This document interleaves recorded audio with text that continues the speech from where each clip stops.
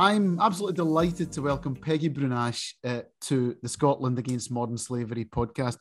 Peggy is, all I can say is a specialist. She's a lecturer in the history of Atlantic slavery at the University of Glasgow. And I think there could not be more relevance to what we are discussing with regards to modern slavery, because we have to address historical slavery and in particular Scotland's links. So we have a very qualified and experienced academic that's going to give us some advice. So Peggy, thank you so much for joining me today. Thank you, Sean. Peggy, I suppose, given your knowledge and your background and your history, I have to open with the issue of human trafficking and modern slavery in Scotland, now and where we are now. This problem, this issue, this horrible human misery that we've had in 2019 record amounts of victims rescued in Scotland. It was over 500. Last year when COVID hit us, when everything stopped, we still had over 330 odd victims that were rescued in Scotland. And we do see and predict everything is pointing towards, with what we see with the effects of Brexit, the labour crisis that we see, that the criminality behind this labour exploitation will exploit this even more, the situation. So we see it getting worse.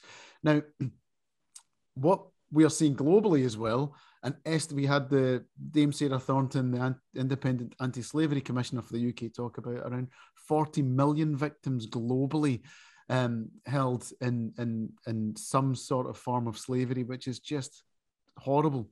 But the reason I've asked you as a guest to come on, Peggy, is because we're looking forward, but we can't really address what we're looking forward at until we look backwards and look and learn a little bit about the history, and particularly, in the UK, and my interest here is in Scotland's links with transatlantic slavery historically, which sometimes get publicised quite well. I think, Black Lives Matter brought this to the forum, and changing the street names of Glasgow and these types of things. But I don't think we have enough education and knowledge about this. So Peggy, thank you for joining us again. I'm gonna be really open to to you.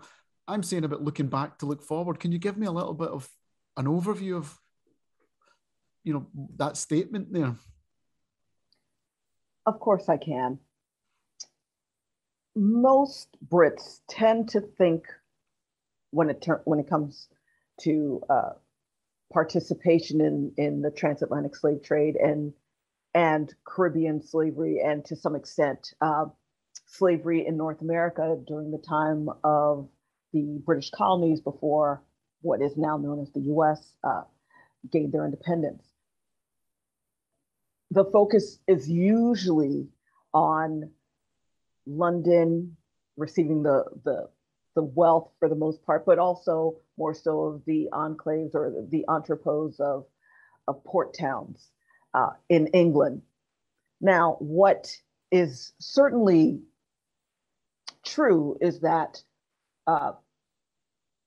when we talk about slavery in terms of the transatlantic slave trade and who was part of the maritime trafficking, the Scots didn't really have that much influence. In fact, we have records that less than 30 voyages were made from Scottish ports to and from West Africa into the Caribbean, right? Yeah. As opposed to, in that same period, if we're thinking about 1706 to about 1766, in a 60-year period, you had over 1,500 transatlantic slave trade voyages leaving English ports like Bristol. However, the Scots and Scotland as a nation was deeply interlinked with the wider slavery economy, more so in terms of the Atlantic trades with North America and the Caribbean, all the fortunes that have been made by merchants, and hence why we have Glasgow known as merchant, or at least city center is known as Merchant City. But Glasgow's other nickname is the second city of the empire.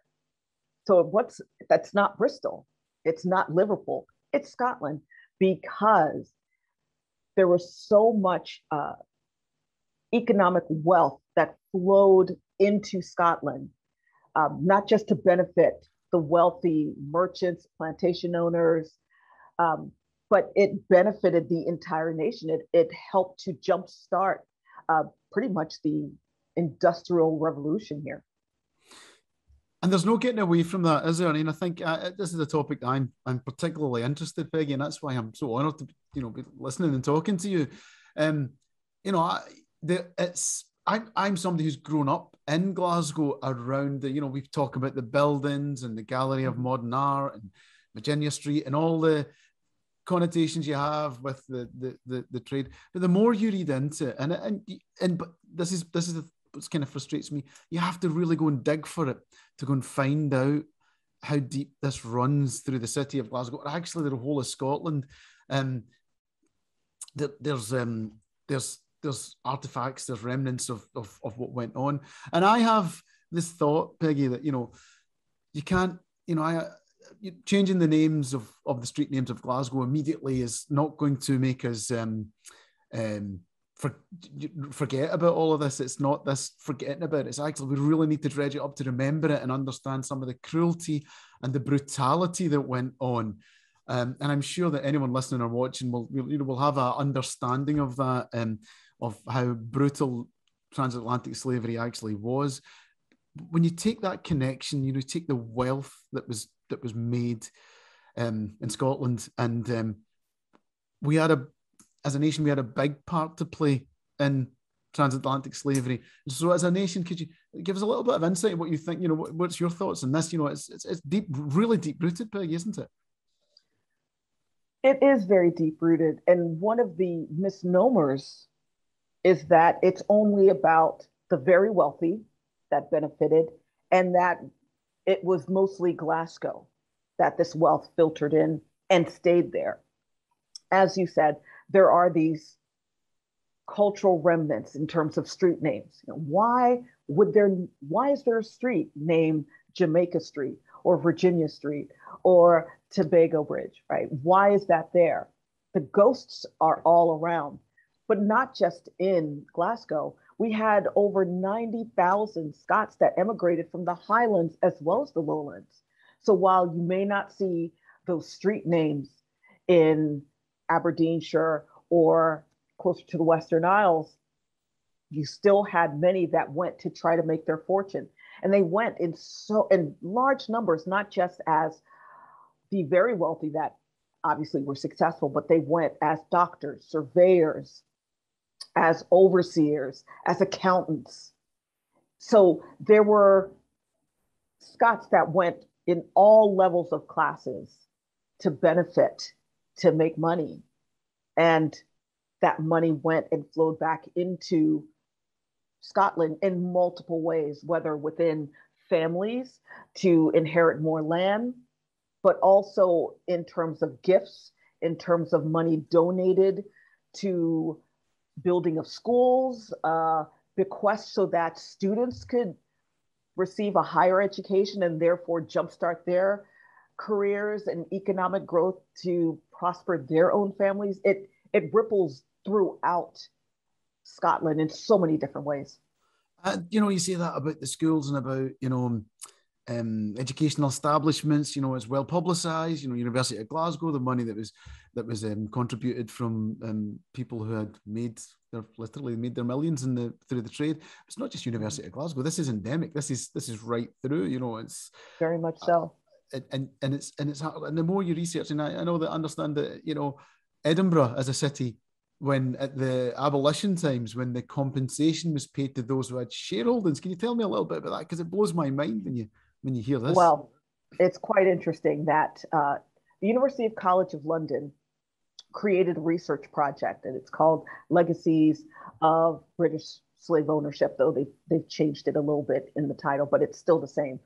And around 2010, they started this project and found out that of the 20 million that was of compensation that was paid to slaveholders for the loss of their enslaved property, those living in Scotland were overrepresented in those claims.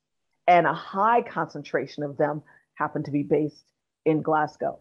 So that's just the enormity of how many people were able to apply and receive compensation that we as taxpayers have been paying since 1834, that only ended 6 years ago, literally 6 years ago. So we're talking generations have had to pay back the government for the money that they gave to slave owners as compensation for the future loss of money that they would not receive when slavery was abolished. That's just blows my mind. 6 years ago. So we talk about the COVID pandemic and the cost of the pandemic. And, and you meet anyone and they'll say, we'll be paying for this for generations and generations. But actually, and we have. But we're only just finishing paying off the compensation for those people. Right. Wow. Right. So a phenomenal amount of money then as compensation. And again, that money will have been used when it was paid out to reinvest in businesses, properties, and a legacy that still goes on. Right. So much of the benefit of municipalities, running water, sanitation, better roads, new buildings, actual jobs, employment for people, especially working in textile and in other industrial facilities, was possible because of so much of the revenue made and reinvested back into the nation. And it just, it's just huge. And I think to me is there a, like, I'm relating this back now to some of the conversations I have with Scotland against modern slavery and education and the business community. And on the start of my journey in all of this, I'd be speaking to people who would say, oh, that doesn't happen here. That happens in other countries. It happens in China, it happens in Africa.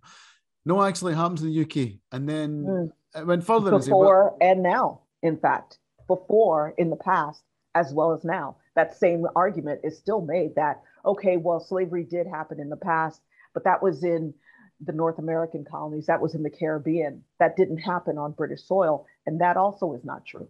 So that's probably quite relevant here because people don't believe, doesn't happen here. And then it goes a bit further, it doesn't happen in my area. Well, every local authority in Scotland has had victims of modern slavery that have been rescued.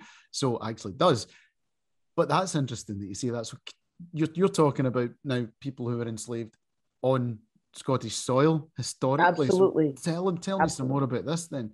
This is So there are a number of scholars, colleagues that have been working on really delving into the history of people hidden in plain sight, enslaved Africans having to work and be brutally exploited on British soil because there have been laws that stated slavery would not exist on British soil here in Metropole. But when one explores old newspapers from the 17th and 18th century, it's littered with advertisements looking for runaways, for enslaved Africans that had ran away. For the most part, most of them were engaged in domestic service. So not because obviously there is not the kind of business economic venture that you would see in the Caribbean, where we're talking about large swaths of land for plantation, for growing tobacco, sugar, coffee, things like that. But what you had here, when you did have the exploitation of human labor based on, unfortunately, skin color, it was in a domestic sense. And again, hidden in plain sight, there are portraits that hang in galleries where you actually see Black servants with collars, gorgeous clothing, but it's only to demonstrate the wealth of the slaveholder. And when possible, as in the Caribbean, as in North America, and every other part of the world where there was chattel slavery, people resisted and tried to escape. And so that's how we started to gain this understanding that, wait a minute, slavery was happening here in plain sight, but not in the manner that most people would want to question. So in these slave advertisements, these runaways, you find out that someone has said they will offer a reward for this person that was in their keep. Country marks, meaning that they came from Africa with actual ritual marks on them, dressed in a certain way. Their English is very good. Their English isn't that good. They're of this height. They have these brands on them. It's just amazing the wealth of information that we can glean from these advertisements about runaway enslaved people. So these were the advertisements when somebody escaped, they made a run for it, and their owner, for the unfortunate term that it is, would then put an advert out to find their slave. And this was happening in Scotland. This was happening in Scotland. This was happening in England. It was happening all over the UK. Yeah. So you think that vision of of a plantation and how life must have been, but actually you will have had instances where people were being treated in that same fashion here in British soil, which is kind of like, I'm sorry, I'm maybe just going to go into a little story myself about I live in North Glasgow, in a place, just north of Glasgow, a place called Bishopbriggs, and the more you read it, there's a lovely golf club here, and actually that golf club, prior to a few generations ago, it was owned by the Stirling family, and the more you research about the Stirling family, they were slavers, and they had in particular, a number of the family had a plantation called Hampden, would you believe, named after Scotland's national stadium. But Hampden in Jamaica, and it was renowned to be the most brutal plantation in Jamaica, from what I understand. And it had one of the first slave revolts because of the brutality there, and it was subdued massively through extreme violence. But that's so close to me, and I did not know that, and I'm sure many people don't know that. And this is me going back to the artifacts of the history and the education of people. If I suppose go into a little bit more about this, Peggy, is for me, I've tried to self-educate myself in all of this because I found it. I grew up in Glasgow, Peggy, right? I studied in high school here. I was in primary school here. I, went to university here, but none of this was ever taught to me, and even more recently. And I know there's a lot more publicity, particularly over the last 18 months or so, thanks to the Black Lives Matter movement. But it's not enough in my head, because there's children growing up here that will never know the history of this city or the history of the nation, Scotland and the United Kingdom, because it's not taught, or it wasn't taught to me at the time. What's your thoughts on this? You're a highly educated academic. What do we need to do for education here in Scotland and in the UK? It's interesting that you bring up that, at least in your experience, you feel that there hasn't been enough attention in terms of education, learning about Scotland's role, participation, connections, links to Atlantic slavery. And I remember when I first moved here in 2006, everyone was getting ready for the big bicentennial of the abolition of the slave trade that happened in 2007. And there were a lot of exhibitions all over the country. And then that died down. Then 2007 was over. You didn't hear anything about it. And as you say yourself, you didn't learn about it in school. And even when I first came, when I would lecture, and as a guest lecturer, I would come into some secondary schools and talk about it. I've actually heard teachers say, this doesn't matter. An actual history teacher saying this doesn't matter, while the focus has to be on 20th century history, particularly in terms of World War I and World War II, sure. But then in terms of history further back, then it's all about Roman occupation in Scotland. And then that's it. Mm-hmm. So even Scotland's own history about the clearances and all that happened is still marginalized. So Scotland's participation in Atlantic slavery has been a slow process. There are many starts and stops that have happened. There are various reasons for that. For some people, it is seen as too much of an ugly shame to talk about, right? At least with something like World War One and World War Two, you can talk about the men and women who bravely fought to, in support of democracy, in support of independence, to fight against tyranny, to fight against Nazism. So that's the wonderful positive aspect. But anything that may have benefited the country that exploited others is something to hide. And then what does get highlighted, if at all, is, oh, well, the Brits were the first to abolish slavery. The Brits also started slavery here. So how are you going to prioritize one and not discuss the other when one influenced the other? You couldn't have the abolition of British slavery if you didn't start British slavery. That makes absolutely no sense. So some people have tried to talk about this as, well, it is a shameful thing, and the amnesia associated with this history. And that's when I just stopped them right there. Because to use the term amnesia is yet another form of trauma that you are inflicting on the descendants of enslaved people. They were enslaved, they were brutalized, they were forced to work, they were raped, beaten, terrorized for centuries, many of them not living beyond 7 years. Those that did survive, trying to eke out some sort of meager existence, but post-colonial processes made and ensured that these islands like Jamaica and Trinidad and many others would not ever rise economically for the benefit of most of its people. And then you're going to say, oh, well, we forgot.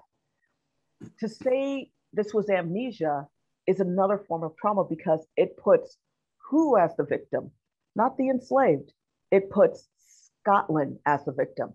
We didn't know. It happened to us, because that's what happens when you have amnesia, right? Yeah, you are the victim. You fall over, you have amnesia, you hurt hit yourself. Your head. You hit your head, yeah. And right.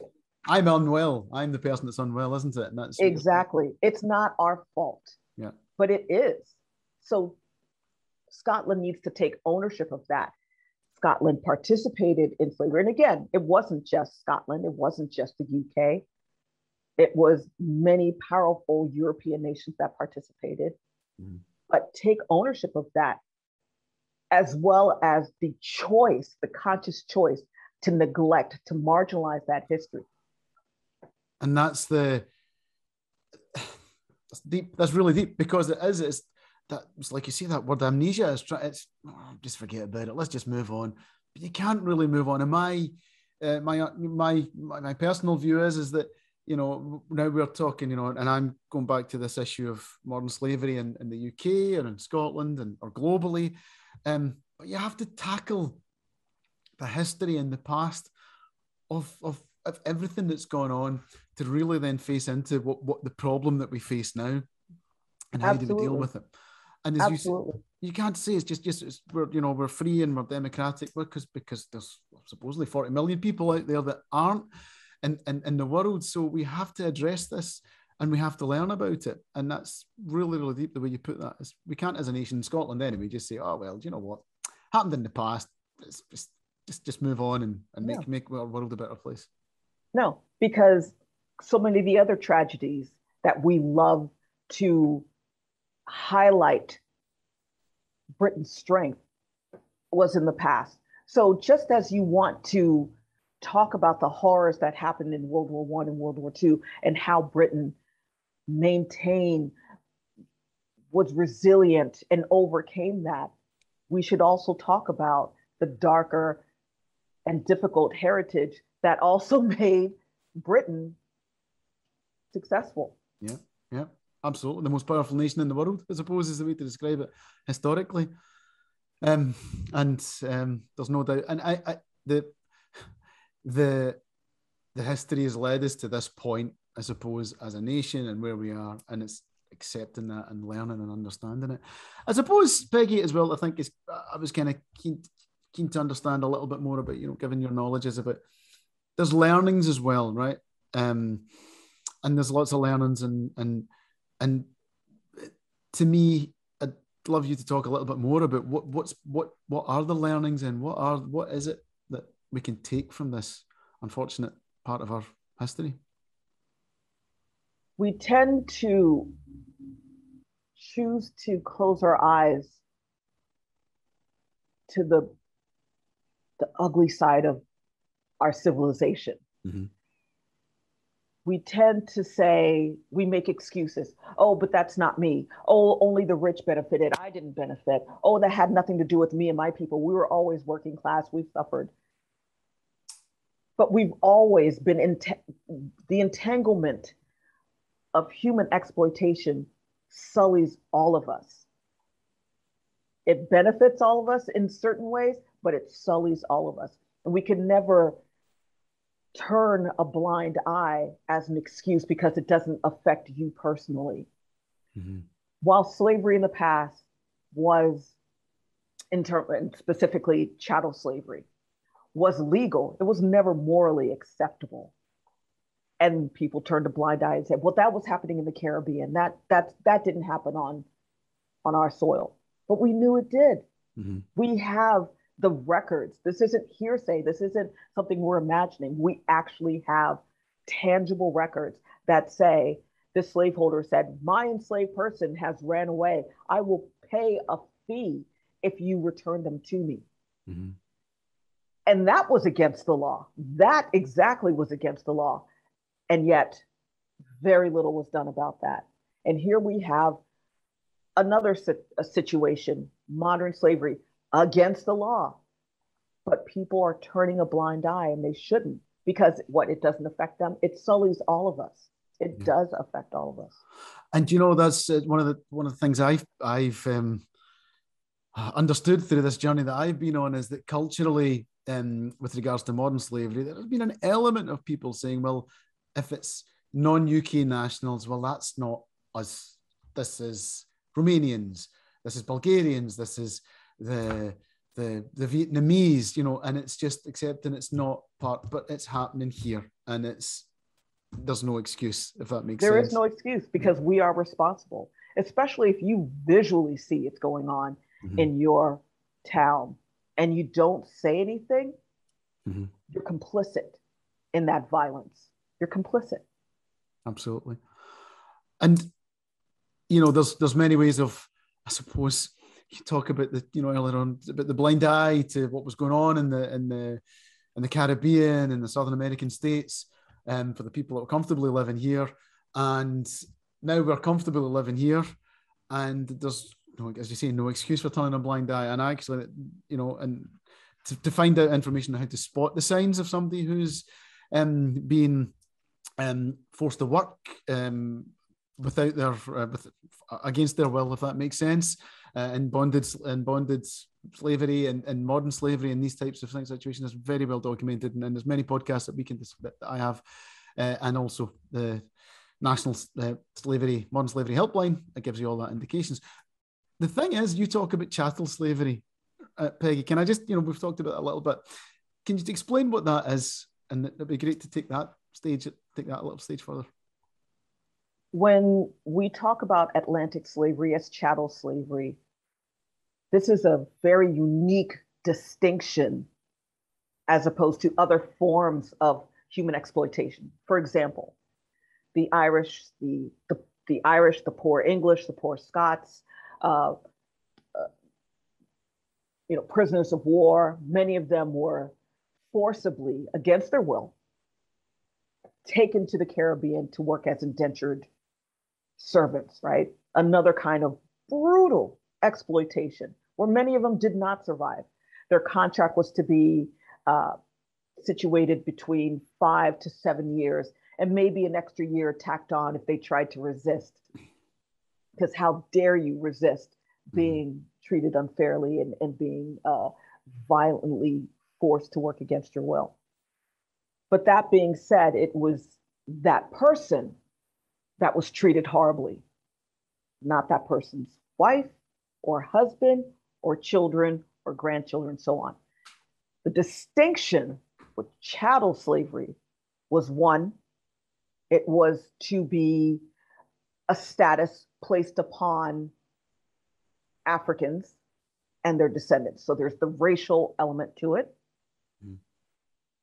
And by racial element, I mean, if you even have one drop of African blood, you could still be considered worthy of enslavement. But the worst part, as if there isn't already horrible things to say, is that this was a status that was passed on from generation to generation. So not only were you required to be enslaved, but that also meant your children and your children's children and your children's children's children, and on and on and on. So no one that you could call family could be independent. They literally and legally, and that is the clear distinction, legally belong to someone else, to someone white. Wow. So legislation allowed that to happen. Laws allowed that to happen. And that's... Laws made that happen. Didn't just allow. They specified. They made it happen. That is the distinction between, brutally exploiting someone and their labor, taking their labor from them by force. That's one thing. That's horrible enough. But then to see so far in the future that any child that they produce will also be owned by someone. That is unique. That is why chattel slavery is unique. Wow, that's a real deep insight, and it shows you that the power through legislation, through the lawmakers, the politicians, let's be honest, those who wished to pass those laws had a huge interest in the money made from slavery. But it had to be supported and justified by the other pillars of society, right? You had to have religion support this. You had to have science support this. So it wasn't just about the laws, because it's difficult to physically see someone being brutalized, being whipped to death, being raped, seeing their children ripped from them and not say anything. But it has to be supported by the other aspects of society, so that even if you wanted to say, look, I'm a white person, I don't own anyone, and I think this is wrong, then you must be punished for trying to go against the law. And so it has to be supported religiously. It has to be supported socially. So, there cannot be any sort of engagement with people who are enslaved and people who are not. So there must be a physical, social, psychological segregation, so that you understand, even if you wanted to say something, you would be penalized. Maybe you'll be publicly whipped, maybe you'll be fined, maybe worse, for going against the law. To me, this is probably a great way to kind of come to this, come to the end of this podcast. It's been amazing, though, Peggy, talking to you. But what you're talking about here is that the pillars of society that really protected this transatlantic slavery, you're talking about religion and society in general, and to stand up and say something against it, you would be prosecuted, you would be dealt with by the law. And now if we take this to where we are now, and right now, I don't think there's one area of society that would not be sick into the stomach to think that what we've been talking about is still happening now. So be that religion, the state, anyone in society. And this is where we can make a difference. And this is why there's so much that we can be doing as human beings now to never let this, I would say, turning a blind eye, just not accepting that this is happening, ever happen. And the first part to that for me was to accept that human trafficking and modern slavery is happening in Scotland, it's happening in the UK, it's happening globally.